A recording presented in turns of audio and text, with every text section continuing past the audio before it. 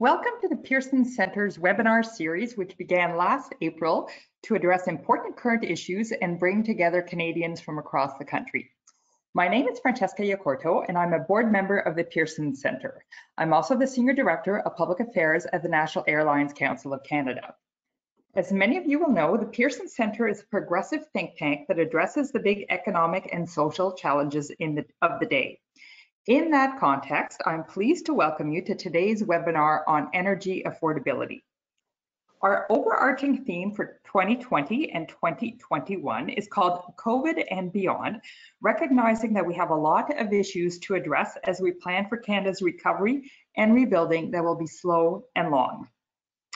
This is also an important time to reimagine Canada and think big.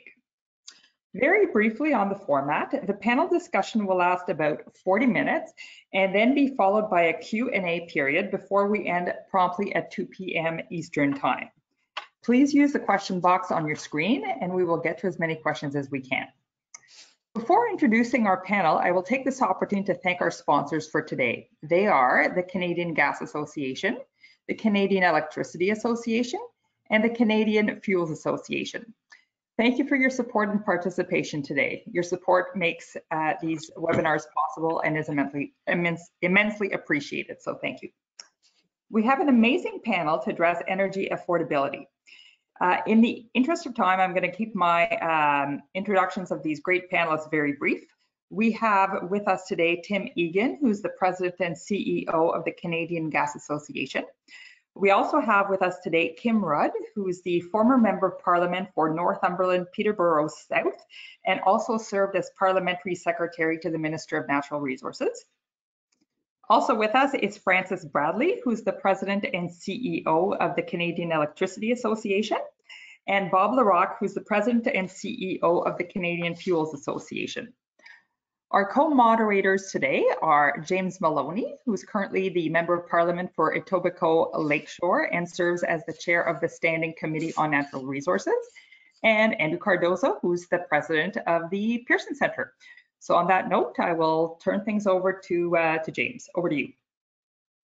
Thanks very much, Francesca. I appreciate this. And first, I want to say thanks to the Pearson Center for putting this together and allowing us an opportunity to talk about something that's so critical and so important. And thanks for the invitation to me to be allowed to participate in this. I'm glad I'm moderating because I couldn't possibly keep up with our four panelists. So I'm in a safe place here because I can control the conversation and put the responsibility on the four of them. So before we start, I just want to say to our listeners, bear with us. We're working in a techno world now because of COVID, and with that comes a certain frequency of challenges. So if there's any interruptions or delays, bear with us. But listen, it's great to be with the four panelists. Let me start by saying that because you really are incredibly knowledgeable. You're leaders in the industry. We are living in a time where we face so many challenges. I do, of course, want to give a particular shout out to Kim Rudd because Kim is my friend and former colleague. Kim and I served together as members of Parliament between 2015 and 2019. She was the Parliamentary Secretary, as Francesca pointed out, to the Minister of Natural Resources for almost all of that time. And I had the good fortune of being the chair of the committee and got to work with her and benefit from her knowledge and hard work. So it's really good to see you. And I also got to benefit from the knowledge of the other three panel members because one of the things you do as an MP is you listen a lot and you try to learn as much as possible, and you do so by talking to people who are experts in these fields, and our panel members fit into that category. So enough of that. Let's jump right in. We're talking about energy affordability. So let's talk about energy affordability, but let's do it in the context of our current environment. I mean, we're talking virtually, and that's because of COVID-19. Our entire world, in every respect, has been turned upside down in the last 12 months. People are using Zoom and other different technologies now, none of which I'd even heard of at this time last year. And now I spend all day, every day looking into it, computer screen as I am now and talking to other people. But it's affected, COVID has exposed vulnerabilities economically, environmentally, socially, politically. There's no aspect of our world that has been left untouched, including energy.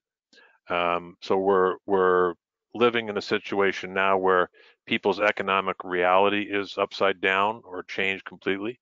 But we're also living in a world where people are still very concerned about our environment and concerned about moving forward in the right direction. So in that context, in light of our new world and our continuing goals and objectives, very simple question. I think it's simple. To the four of you, what message do you have to people in that context about energy affordability? I don't know who wants to start. Why don't we do it alphabetically? All right, Francis, you go first. Thank you, James. Appreciate that. I'm delighted to be able to participate in this conversation. My members are the companies that generate, transmit, distribute, so they kind of make, move, and deliver electricity right across the country, all 10 provinces, all 3 territories. During COVID-19, we've been at the front lines. Our members have been at the front lines, supporting customers, going through, absolutely challenging times. Our members have been developing programs and support in conjunction with governments and regulators, but looking at ways to support people and to support businesses through this pandemic. But COVID-19 didn't create concerns about energy affordability, but the pandemic has obviously magnified them. It really has kind of put a focus on this. Our sector's always been focused on making sure we can provide that reliable, affordable power to Canadians. But particularly now in the COVID-19 world, we need to be laser focused on the customer's energy wallet as we think about the evolving economy and as we move towards this different energy future. But there's, I think, opportunities here. The Canadian Institute of Climate Choices came out with their report last week that identified opportunities where Canadians could actually spend less on energy as we move forward to a net zero 2050. But if we aren't careful, if we aren't focused, and if we're not mindful, things can certainly go awry. And so, in the end, I think to do so means focusing on the system as a comprehensive connected whole, not just kind of bolt-on pieces. We need to be thinking of this in terms of the broader picture and as a comprehensive system. All right, thanks, Francis. How about Tim? You're next. Thank you, James. Appreciate the opportunity, and I had the pleasure of appearing before you when you were chair of the Natural Resources Committee, and had the pleasure of meeting with Kim on several occasions in her capacity as Parliamentary Secretary, so it's nice to see you both. I also thank the Pearson Centre for the opportunity today.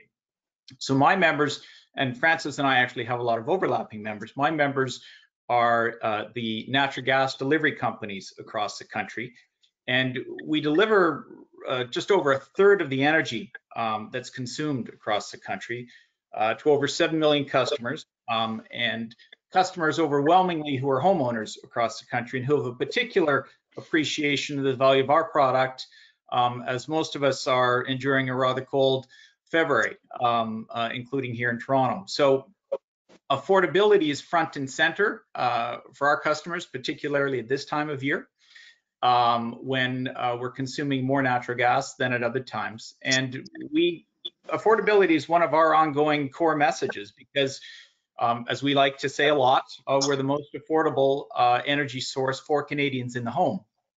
And that affordability is fundamental to helping people pay their bills, which is front and center on the minds of so many Canadians right now. We have been weathering this pandemic and the lockdowns with a lot of public support for lots and lots of Canadians, and that's been incredibly helpful to all sorts of people in need. But everybody's wondering how long that can continue, and when the bills are going to come due on a host of things, and how they're going to pay those bills. And so keeping things as affordable as possible is really, really critical. And energy affordability is something that every single family in Canada is thinking about. it's also something that every single business is thinking about. And when we talk about building back, when we talk about getting the economy back on its feet post lockdowns, what's fundamentally important to businesses is how are we going to stay competitive? And affordable energy is fundamental to that competitiveness. On your point about there also being an environmental dimension to the question, there always is. We take pride in the environmental performance of the natural gas industry, but we also recognize that governments have set some fairly aggressive targets, and we need to be part of the conversation to help address those targets. And we put in front of your government, Mr. Maloney, about $12 billion of projects that we think are quick start projects that can help restart the economy very, very quickly. And it speaks to our environmental commitment, but also underscores the affordability point, because the more that you can build on the existing affordability base, the more economically sound your recovery would be. Excellent, thanks. But just don't call me Mr. Maloney, that's all I ask. All right, Bob, how about you? Thank you so much, James. Thank you also to the Pearson Center for the opportunity today to be here. I'm very excited. Yes, so I'm the Canadian Fuels Association president, and our members, they provide 95% of the transportation fuel in Canada, be it for vehicles or marine or rail. And COVID-19, I just want to put a shout out to all the frontline workers. It's been a long year. You've been amazing, our people too. So just keep going. We can do this without you. And like Tim and Francis was saying, affordability, it's on our mind too. I mean, we see it every day as we drive around our towns or communities. The price of gas is on everyone's mind. So it's extremely important for us to, in our sector, to making sure that we provide reliable, secure fuel across the country. And we're very proud on the Canadian angle that Canadian refineries do supply 95% of the fuel. So we are made in Canada solution, and we want to keep it that way as we start to be building.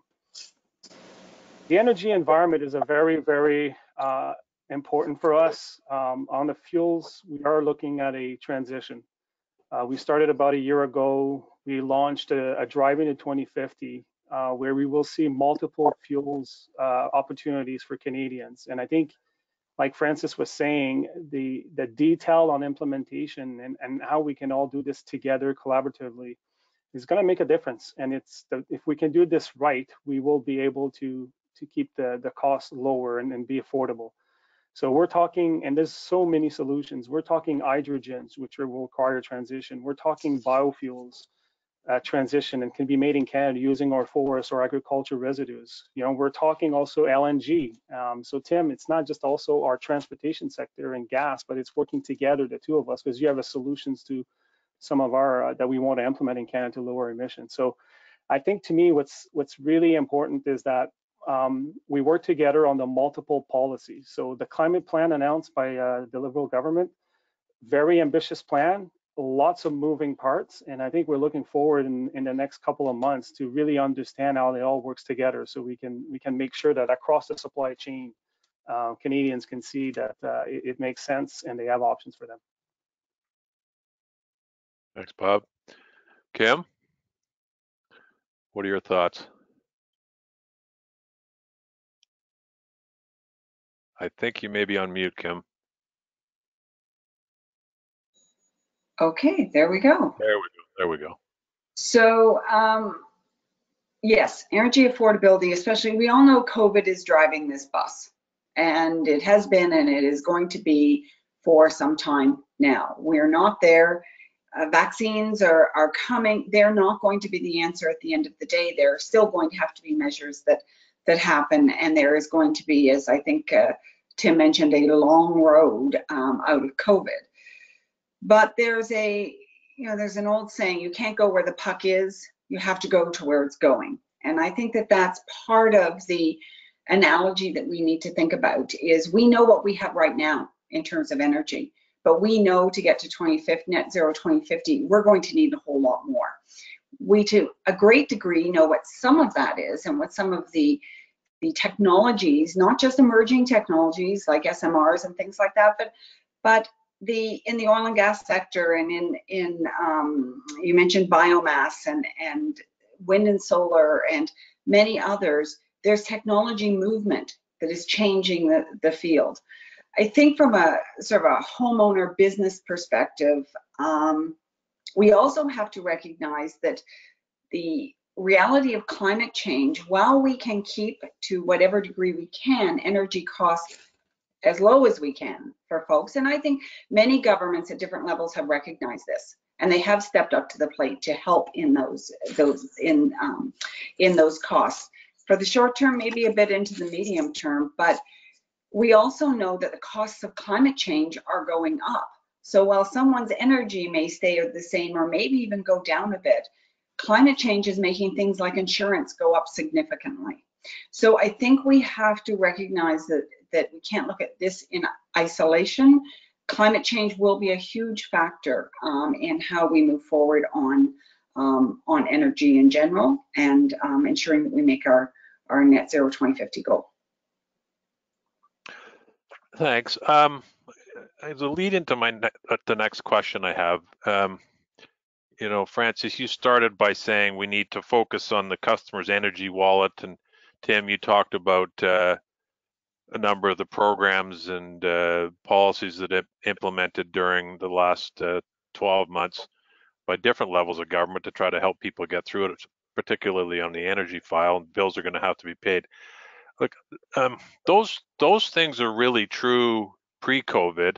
They've just taken on a different perspective during COVID. I mean, all of the bills you're talking about existed before. They're going to exist after. People's in the short term, hopefully, are struggling to pay, and governments have stepped up to help them out. But look, we've got a new government in the United States now. The Biden administration's been there for four weeks or just over a month. Overnight, you saw a different tone. He had a stack of executive orders that was this high on his first day in office, a lot of them to do with energy policy. One notable one, which I don't really want to talk about. But look, it's a different climate politically in North America right now. But how do you, people who know me, I think, come to the conclusion fairly quickly that although I belong to the one party, I'm sort of apolitical, and I try to look for solutions and address issues without getting into too much political rhetoric. Unfortunately, I work in a world, Kim used to work in a world where that isn't always the case. So how do we take what's going on in the United States, take what's going on in Canada, address the issues that you guys have raised, and try to eliminate this sort of highly charged environment? Because I honestly believe people, and I say this all the time, politically, and I believe on the energy file and on the environment file, everybody is heading in the same direction.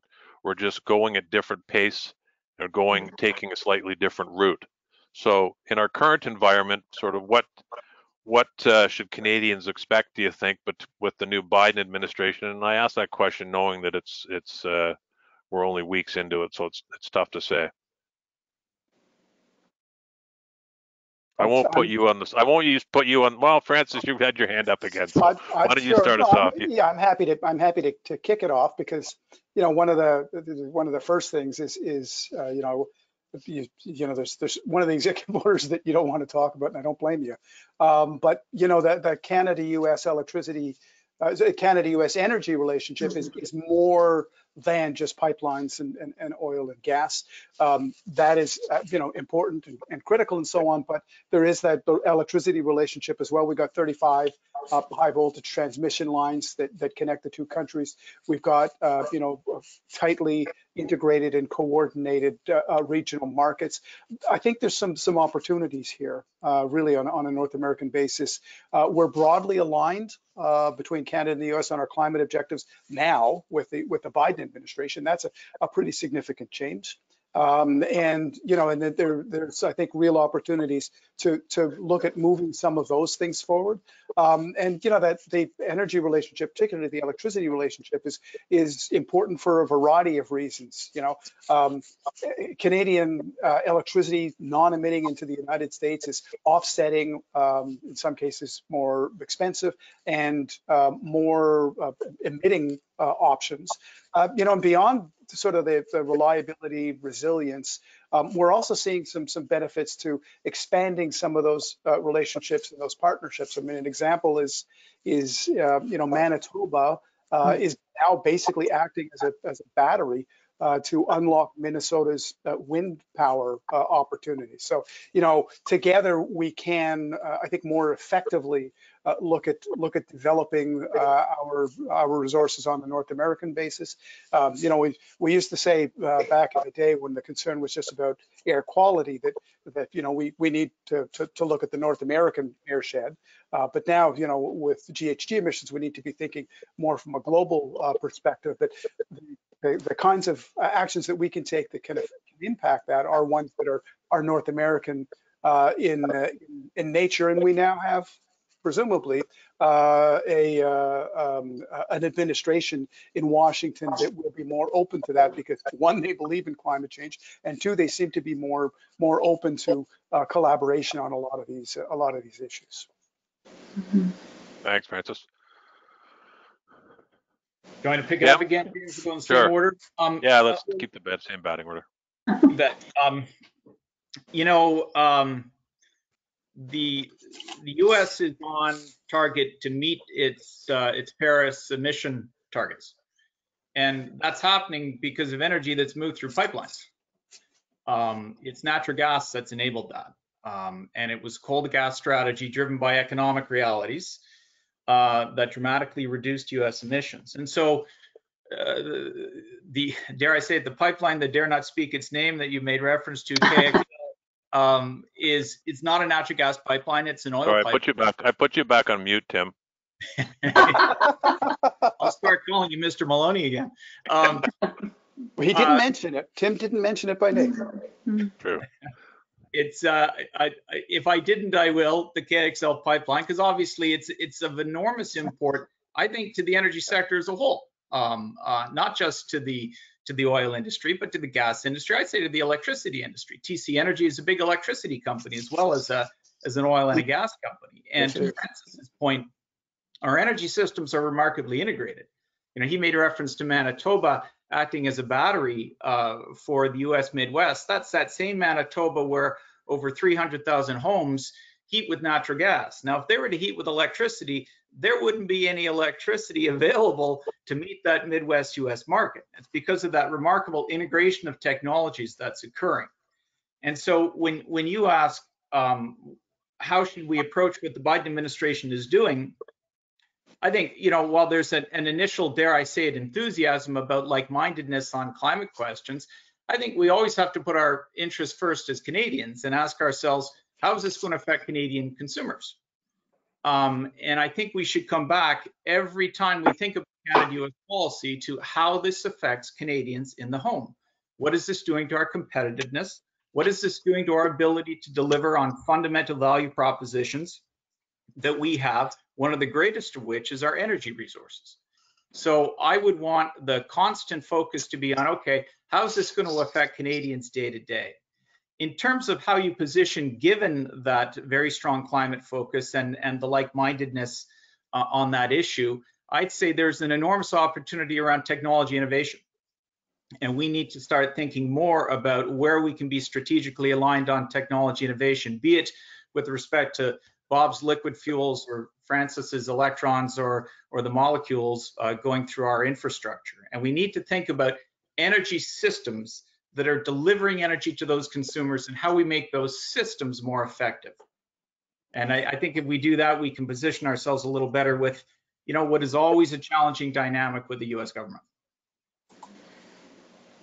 Well, I agree with you in terms of what our approach is. I mean, sometimes the political dynamic isn't always just north, south, east either. I mean, there's political dynamics at play across this country, which causes us to sort of trip over the issue sometimes, if I can put it delicately. Yeah. And we're seeing that in very recent times on that unspoken of issue, which frankly all governments agree on, and yet they can't seem to publicly agree on the fact that they agree. Anyway, Bob, over to you. Thank you so much, James. And I won't mention that one, but something else that's a lot on our minds in the short term is Enbridge Line 5 for the whole Sarnia. That's another quick one. It was not part of the necessarily initial stack of papers, but that's another example where by May, we're really hopeful that we'll be able to maintain that piece of infrastructure between the two countries, because the supply that we need for Eastern Canada is extremely important. Yeah. And it's also an example on climate, where the option, if that gets shut down, is more rail cars or more trucking, which is not better for the environment or for safety. So so that's something we're keeping an eye on. On the positive side, and the climate, and you're going to hear integration, James, for all of us, but it's a North American transportation market too, right? I mean, the vehicle manufacturing, the fuel efficiency standards, I think that the Biden administration is going to come back on that and be where Canada is. And the biofuel production, there's a huge opportunity for Canadian-made biofuels also to be exported or used in Canada. But I'm like Tim too. What's good for Canadians? Like Tim, I think for us, we're 95% Canada, and I think we want to keep it that way. We want to make sure that we produce the fuels that Canadians can rely on Canadian facilities to bring it. So whenever there's some negotiations on what's going to happen on the climate policy, I think we want to make sure that it does not unintended consequences of flipping to more US-based type fuel, if you wish, and at a detriment of Canadian produced fuel. So that's something we're keeping an eye on what the Biden administration is going to do. Look, you're right. Where I live in Toronto, as the crow flies, there's a railway about a mile and a half maybe. And every single day I go walk my dog near there, there's rail cars full of fuel going by the hundreds. And people in this neighborhood, if you were to, some people who live near there don't realize what's in them, and they will talk to you addressing the issue you're talking about. So, I mean, things like Line 5 are really, really important here in Ontario. But this is where the political messaging gets all mixed up, because, and I'm not saying one party's more guilty of it than the other, because I think all parties are like to use issues as swords, but it's unfortunate because the importance of issues sometimes gets lost. On that positive note, Kim, I'll hand it over to you. Thanks. You're too kind. So certainly the energy integration has been mentioned in the US. When I first became parliamentary secretary, I remember being with Jim Carr and Ernie Moniz, who was the Secretary of Energy under President Obama. And we signed an MOU on energy security, because it is a huge issue, and the average person doesn't understand the degree to which our energy systems are integrated. And security has to be a huge piece of that. That is still a relevant document, but we have 4 years of how do I say that? A number of things that had been moved forward under the Obama administration, sort of sitting on the shelf for the last 4 years.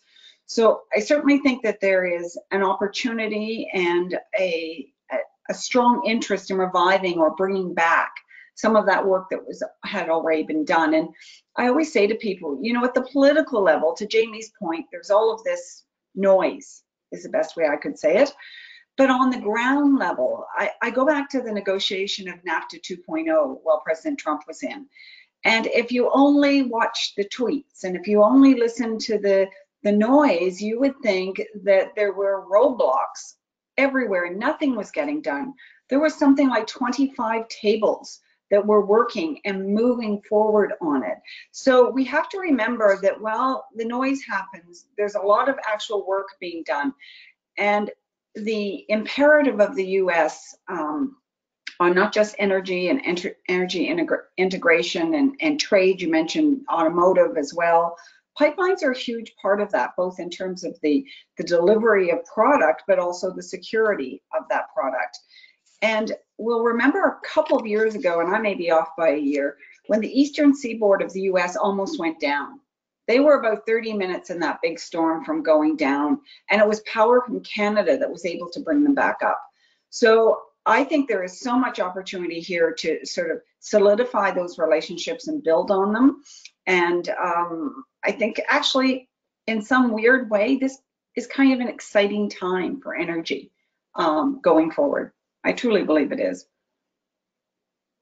Yeah, I think, Kim, I couldn't agree with you more. I mean, people don't realize how much the countries are integrated, north, south, and east, west. You remember when we studied the strategic interties a couple of years ago, Kim, at the committee, we talked about these very issues. But, you know, on the line 5 issue, there's a lot of people in Ontario and everywhere saying, what's line 5 now, who didn't even know what it was. They still don't really know what it does. All of a sudden they're hearing about it and wondering what the problem is.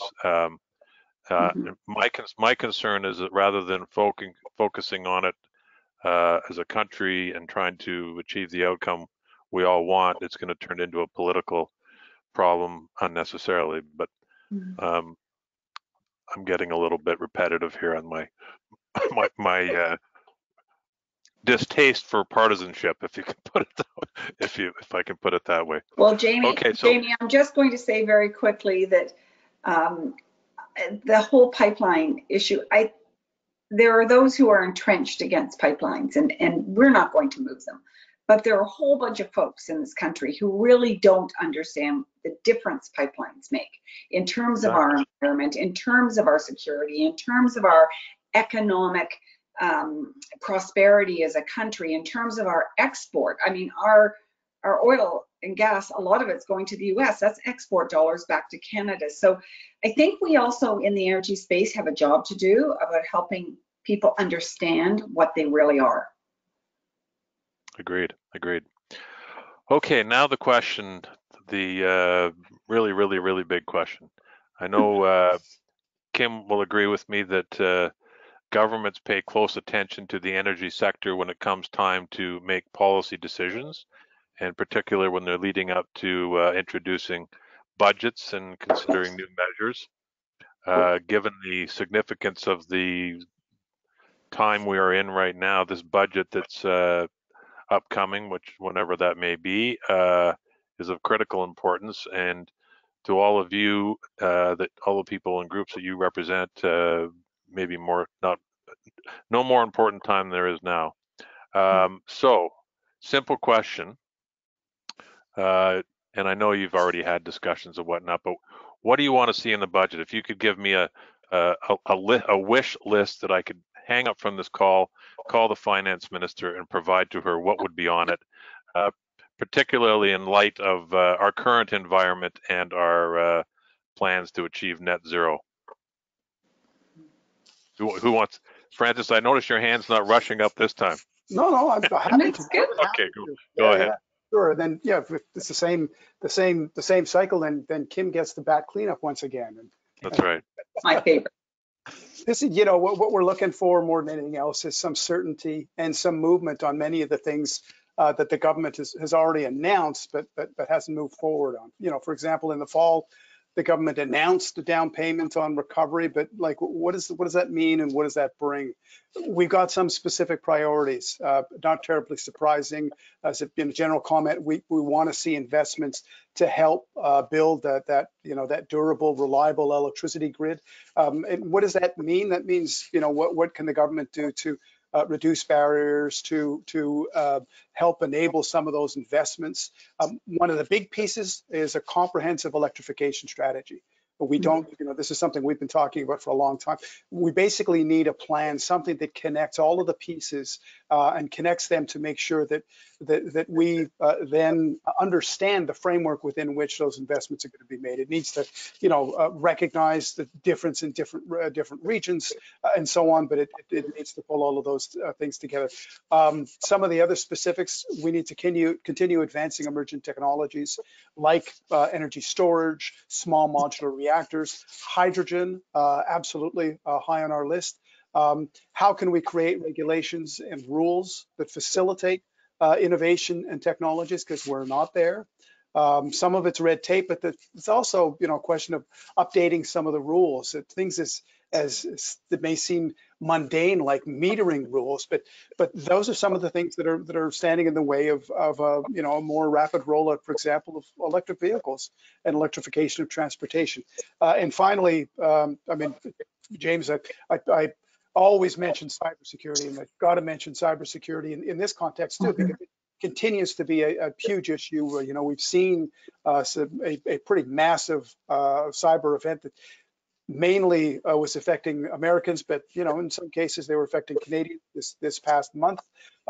We have a project that we've seen rolled out here in Canada a couple of years ago called Project Lighthouse that was just in one jurisdiction. We talked about, can we see this rolling out more broadly across the country and into other sectors? And you know, TIMS is a sector. We've been sharing everything we know in this space with TIMS Association, and that would be also a natural for looking at expanding these kinds of cyber protections. But that would be my short list, James. Thanks. All right, thanks. All right, Tim, how about you? Well, James, I mentioned earlier that we put out a public document earlier in the year with a whole list of projects that we described as shovel-ready projects. Those are still in front of the government. We're hoping the government will take note of those because we think they're early actions that can be taken that can help drive quick economic recovery. I then agree with Francis on a series of his points. I mean, we're working incredibly closely across the industry on cybersecurity, on measurement questions. Measurement's an issue that affects the three associations you got before you today, and on the technology stuff as well.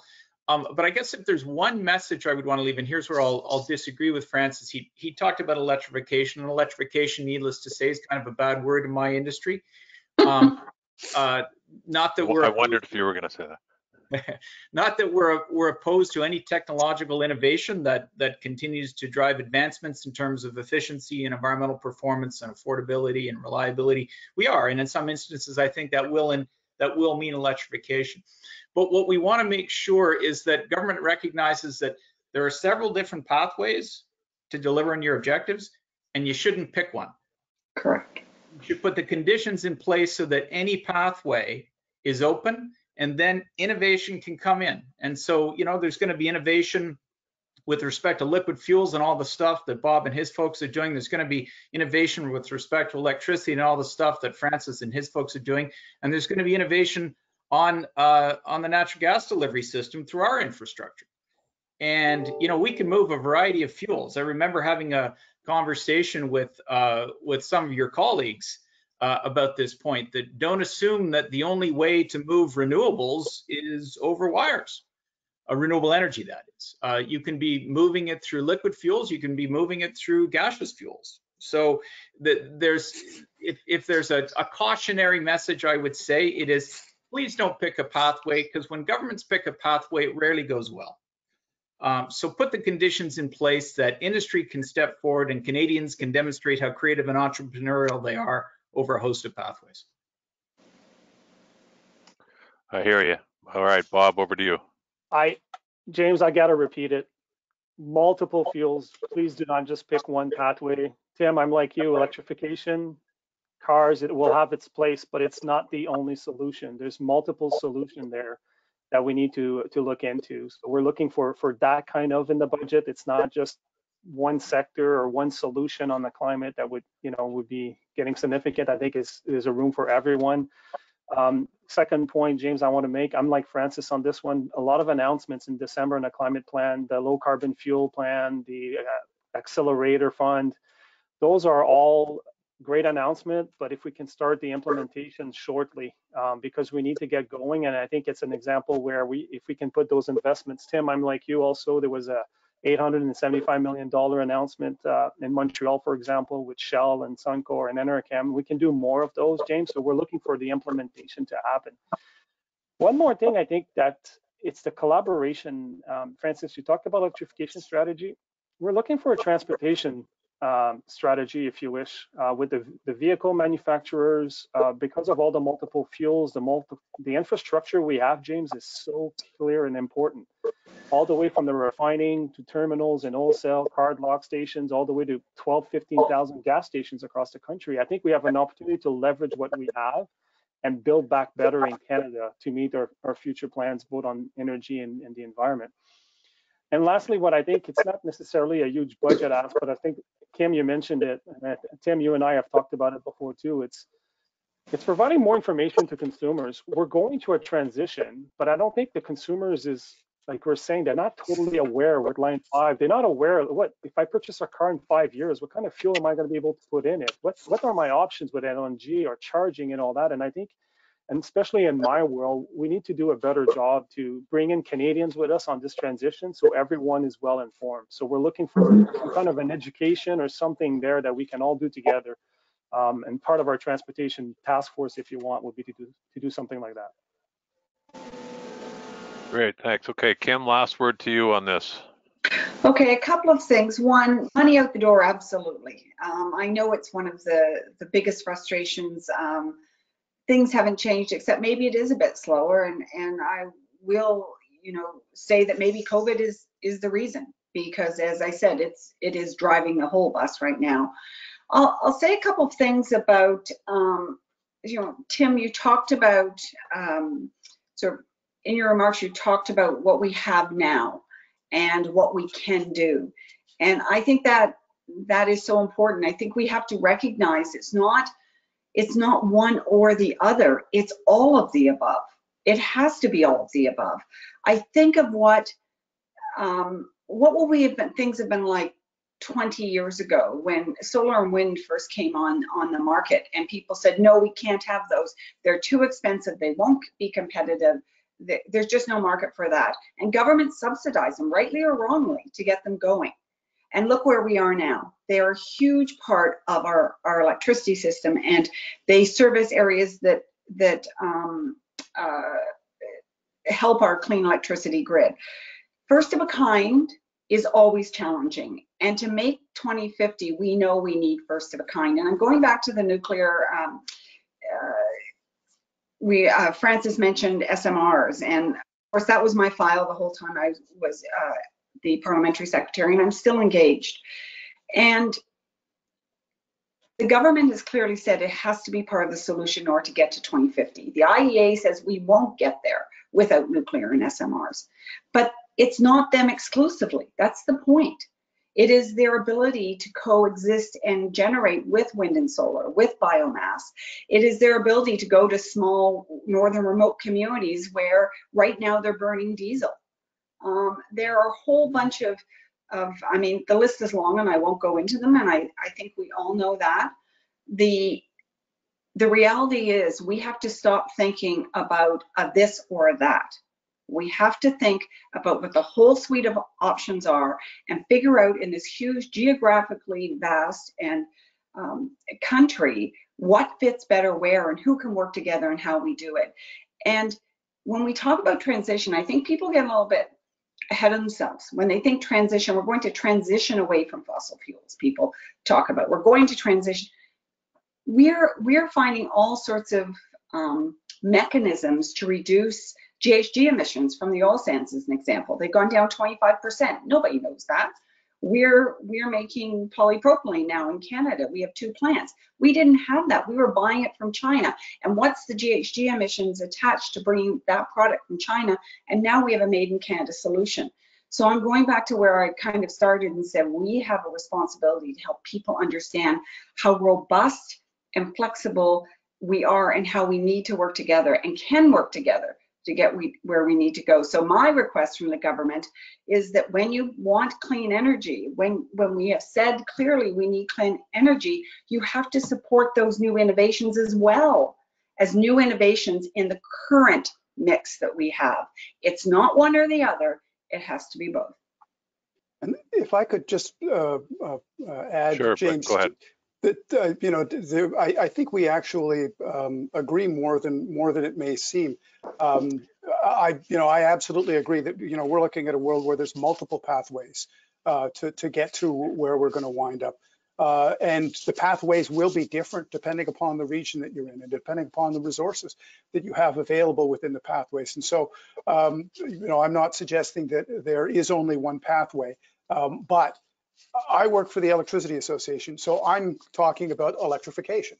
And that, you know, it is, you know, the degree to which that pathway is going to be important and significant, and it will vary by region in terms of what that actually looks like. But you know, back to your point, Tim, there are multiple pathways, and indeed, probably the most interesting thing I found coming out of the work from the Center on the Institute on Climate Choices was the fact that they have a multitude of pathways that bring us to 2050. And you know, they're suggesting as well that the future will probably be a combination of the number of those different pathways, and they will look different regionally. Listen, I'm going to turn it over to Andrew in a second because I know there's some questions from the audience, but I was going to say a couple things. One, you all proved me right in what I said at the beginning. There's a reason that the four of you are here today, and you're the spokespeople and leaders in your particular areas, and you proved that again today. So thank you. And you took the words out of my mouth, Francis. We agree on far more than we disagree on, and that is evident to me every single day. And my last point is, if we can remember that and try to focus on that rather than what keeps us on different teams sometimes politically, that would we'd get down these multiple pathways a whole lot faster. So on that note, I'm going to turn it over to Andrew, who's got some questions from the audience. But thanks very much, all of you. I really, really appreciate it being part of this. Thank you. Thanks, Jamie. Thanks, James. I hope you're able to stay around because I have one question for you before we end. I thought I was off the hook, Andrew. But I'm keeping the toughest one for you. Okay. So let me just quickly go through the questions that are coming in. Tim, the first one for you. You talked about several different pathways to net zero. What are the pathways that the natural gas sector needs? Well, we have several fuel options. We have renewable natural gas. We have hydrogen as an emerging fuel option. We have carbon capture and recovery technologies as a means to pull emissions out of the fuel at the end of the stream. We have a host of integration technologies of gas and electricity, which deliver net reductions. So there are a variety of options out there. And I think, again, most people just don't know what they are. They just assume that, you're moving a hydrocarbon through a pipe, therefore you're not part of the future. And I think that's, I actually think it's a fairly dangerous view, and it's one that the danger of it has been demonstrated by what we're seeing happening in Texas right now. You know, where we're having a pretty extreme weather event and a severely threatened energy system is at risk, and lots of people are going without access to energy, and we don't want that to happen. And that doesn't happen when you ensure that you've got as many pathways as possible. Thank you. Bob, for you, you talked about an education task force. What would you like to see it doing? So Andrew, it's a transportation task force, and I'm sorry if there was any confusion, but it would be like the industry, which would be vehicle manufacturers, the fuels industry, the biofuels industry, also academics, governments, both provincial and federal governments, energy groups, and also indigenous peoples. And the goal of it is across the supply chain on transportation that we can coordinate all of those changes and all those pathways. For example, electrification of vehicles, but are you making hybrid or not? And what kind of biofuel can you take? I can produce E85, ethanol at 85%, for example, but can the cars take it? Or how quickly can you produce it? So to me, it's aligning all of the policies at the federal and provincial government on the transportation, and all working together to make sure that it's implemented at the right pace, at the right time, and recognizes both the economy and the environment. And that will be the goal of that transportation task force. Okay, thank you. Kim, you seem to be in agreement with that. Do you think there's a lot of room, a lot of need for that? Well, I think sometimes we have task forces, and without clear direction and clear sort of, outcome intentions, we kind of get lost. I was actually participating on something called Real Jobs, Real Recovery Task Force that some of you may know, that just wrote a fairly large report to the government, and it was on natural resources and how natural resources will play a huge part in the recovery from COVID-19, and how, frankly, they are, so important to our economy. And it was a very clear, specific task force. So I think task forces, when they have the right elements and the right framework, can be extremely effective. And to Bob's point, we have to look at, and I think everyone's point actually, we have to look at all of those things that would intersect with that transportation. What does that look like? Okay. Yeah, thank you. Certainly having a clear set of directions is important. Francis, question for you with regard to the increase of the usage of electric cars. What needs to happen? Well, I mean, that electric cars is one piece of the bigger picture, but yeah, specifically with respect to electric cars, I think we're probably not too far out from that inflection point where electric vehicles start coming close to and eventually cost less than an internal combustion engine. And so, I think, we want to continue to sort of facilitate the infrastructure that will be required. It's kind of a chicken and the egg thing. Do we have enough infrastructure so that people have confidence to buy electric vehicles? Are we selling enough electric vehicles right now to support the infrastructure? And so we're still, I think, just shy of that point. But I mean, the two big issues for electric vehicles are the cost. And then when you look at the, sort of the full life cycle cost of an EV, it's only now slightly more than an internal combustion car, number one. Number two is range anxiety. Speaking as somebody who lives out in the country, range anxiety has been an issue that I think of, and that one's being addressed as well. So I think we only have a scant couple of years to kind of get us over that hump, so that we've got a sufficient number of vehicles and a sufficient amount of infrastructure out there to support those vehicles. And is it easier to make the case or to put in place electric vehicles when it comes to public transit? Well, I mean, depending upon where you are, a lot of public transit is electric now, right? I mean, yes, we're starting to see more buses moving into that space, but our rapid transit systems in urban areas are mostly electric in most jurisdictions. And, where I come from in Montreal, they're in the middle of now converting all of it to fully electric.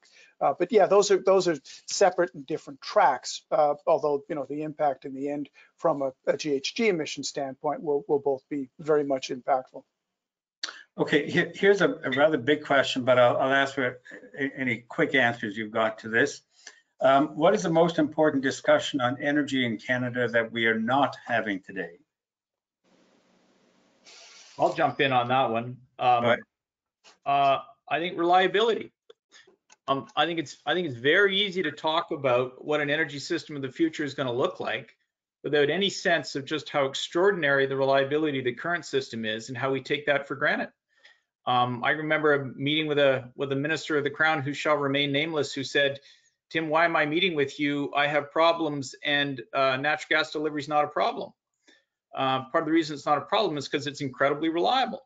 And if we start tinkering with the energy system in ways with new technologies, speculating with what the energy system of the future can look like, we got to make really, really sure that we're going to guarantee the reliability of that system, because we don't want situations like Texas or what's happened in California or Australia or several other places to happen to us, especially given our climate. So I'd say reliability. And given climate change and natural disasters, we're going to have more of these situations that we have to be concerned about, right? Well, whether or not we are, but extreme weather events across North America, overwhelmingly, when you look at the impact they've had, you see that the natural gas system has continued to deliver through them. So you should be asking yourself, all right, are our energy delivery systems capable of weathering these events? And which ones are most capable? Those are the ones we, at the very least, we want to make sure we're not talking about getting rid of them. Okay, go ahead, Kim. Yes, I don't think anybody should talk about getting rid of anything at this point, but I would just take and sort of, yes, the natural gas system is robust and we rely on it significantly. But the imperative of climate change is something that if we don't address, that's not necessarily going to be the case. And because we're losing our shorelines, because we're having severe weather events, et cetera, et cetera. So I think that, like I said earlier, the two have to be integrated, the addressing of climate change and our energy systems. And it's not that you pick one or the other. You figure out what the best path forward is, understanding what the tools are that we have, the geography that's there, all of those things. And I think we know now, right now, what we have won't get us to 2050. It will not get us to net zero 2050. So what else do we have to do to get us there? And when we answer that question, and I think we're beginning to, then we have the answer. Bob, quick thought from you on issues we're not talking about. Open and transparent conversation about all the pathways, not siloed key winners. I think we all need to sit down together, either on the transportation or electricity or the whole energy sector. It's pretty big, but to me, it's when we talk about the potential of every single future pathways in an open and transparent way, both on the reliability, Tim, on the environmental benefits, on the cost, affordability of energy. I think it all needs to be put together. Right now, we're having single conversation about hydrogen versus this versus that, and I think we need to put it together. Okay. Thank you, Francis. Yeah, very quickly, I think the conversation that we are not having but should be having is about regulation and how we're regulating the sectors.